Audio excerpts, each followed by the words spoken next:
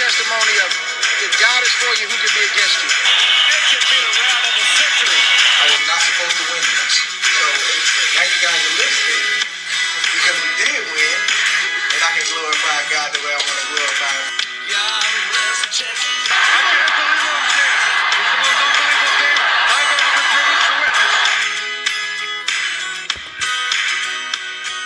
Welcome to another episode of Quick Hits. We're going to do an interesting show today. We're just going to touch on the state of the heavyweight division. That's it. We're going to talk about the heavyweight division, what it looks like. They say as goes the heavyweight division, as goes boxing. But before we get into that, please like, share, and subscribe. Quick Hits comes at you every day, 8 to 10 minutes a day. 3D Boxing blog. Please follow us on all forms of social media.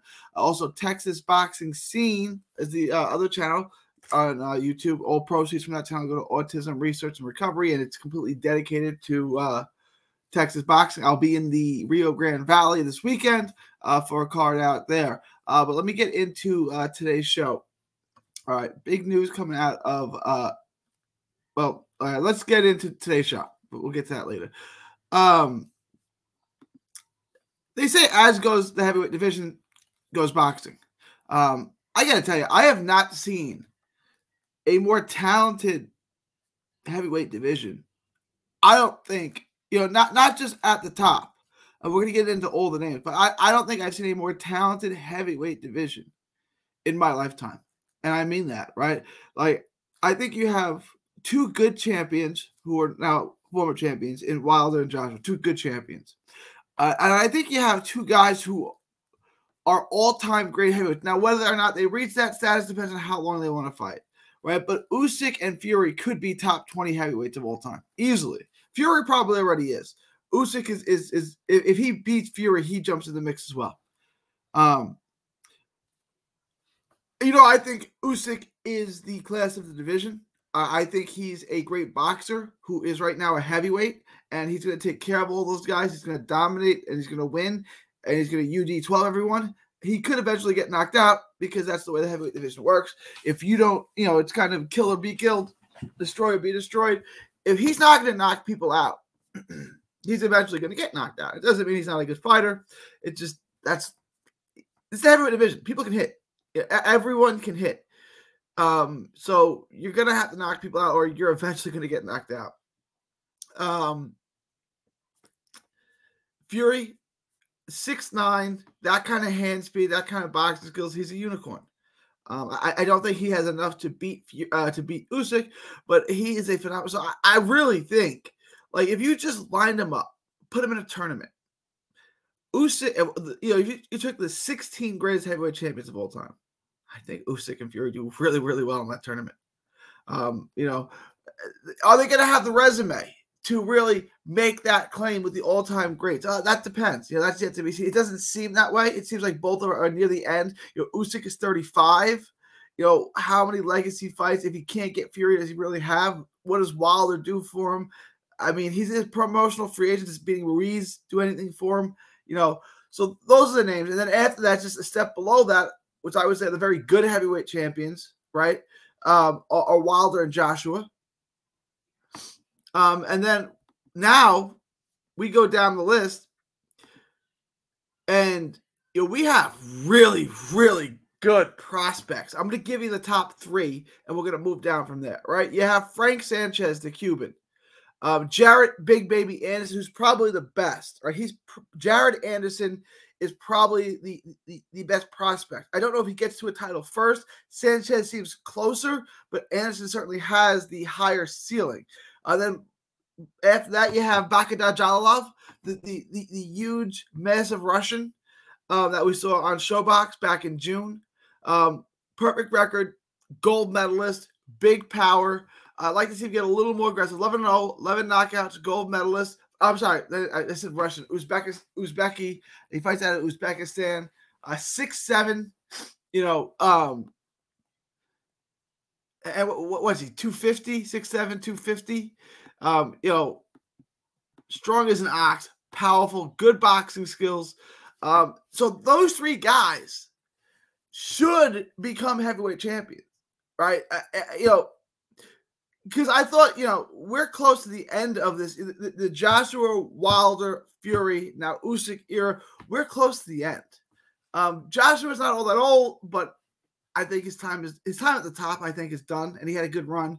Wilder, Usyk, Fury, all at the very end of their career. Maybe 1 or 2 years left. And they can still do it at a high level, right? But we're going to have this changing of the guard soon. And I think those three names, Sanchez, Jared Anderson, and Jalolov, are going to run with that crown. And the heavyweight division is going to be in good shape because of it. The heavyweight division is going to be in really, really good hands. Then you have a step down from that. You have Joe Joyce. I don't think Joe Joyce is ever going to be a heavyweight champion, but he will be in the picture. He's got that jab. That jab will take you around the world. He'll be in fights. I don't think he can beat any of those names I just give you. And then you have the guy that Joe Joyce beat, who shocked me, Daniel Dubois. I thought Dubois was the goods. I thought Dubois was ready. I want to see him fight a real world-class guy again. I want to see what he looks like, what Dubois does. Dubois is that guy, right? Daniel Dubois is that guy. He could have been. He still can be. At 22,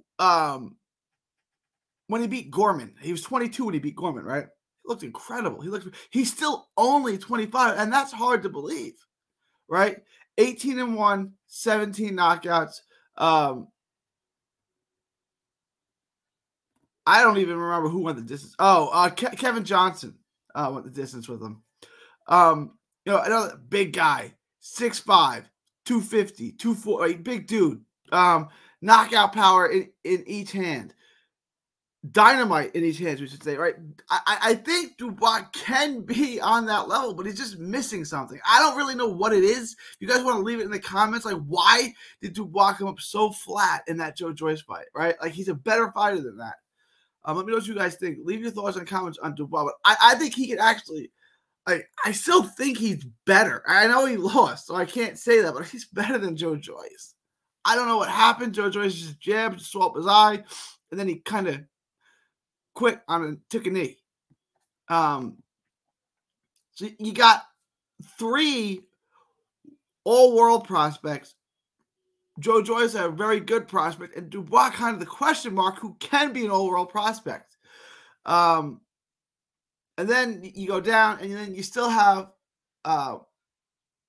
Ortiz, Parker, White, Chisora. You still have those guys in the mix for now.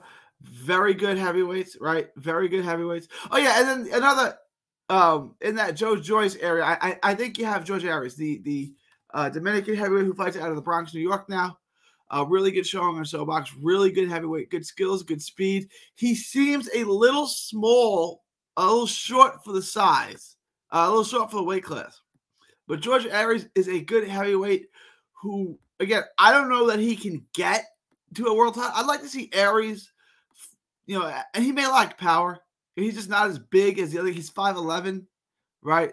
220, 225, I think is basically what he weighs. A little undersized for the division. I don't know if he can make cruiserweight, but if you're going to say heavyweight, I think he can be competitive. I don't know that he can win a world title, but I'd like to see him fight Joe Joyce. I honestly would. I think that would be a real interesting fight.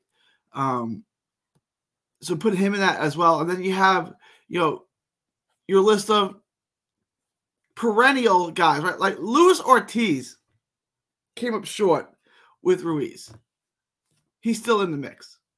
Then you have Andy Ruiz, who's kind of, I think, he could be around for a while longer. But is he motivated to do it, right? So you have Ortiz, Ruiz, Parker, skilled heavyweight, still not old, still in his prime. And you have the aging guys, White, Chisora. I don't know what their future holds, right? But right now, you got about 15 really good heavyweights. You got about 15, right? If you go through the names, you got Usyk, Fury at the top. Wilder, Joshua a step below that. You have your prospects, Sanchez, Jared Anderson, Jalolov, Joyce, Dubois, Aries. And then you have your kind of elder statesmen in Ortiz, Ruiz, Parker, White, and Chisora. It's a really, really, really, really, really good heavyweight division. like a really good heavyweight division. So if as goes boxing, is as goes heavyweight division, as goes boxing, boxing's in great shape, guys. The heavyweight division, top 15, the best I've seen it in my lifetime, top to bottom, with two great fighters at the top, two nearly really good fighters after that, a stable of prospects, and then some, elder statesmen in the division. But let me know what you guys think of this video. What do you think of the heavyweight division? Please leave your thoughts, comments below. Please follow Texas Boxing. Please follow 3D Boxing all from social media. Please subscribe to the other channel, Texas Boxing Scene, on YouTube. It is September 6th, 2022. From Texas to the world, thank you and God bless. Don't miss a tweet, post, story, or video. 3D Boxing is on Twitter, Instagram, and Facebook. Hit the subscribe button now to stay inside the ring.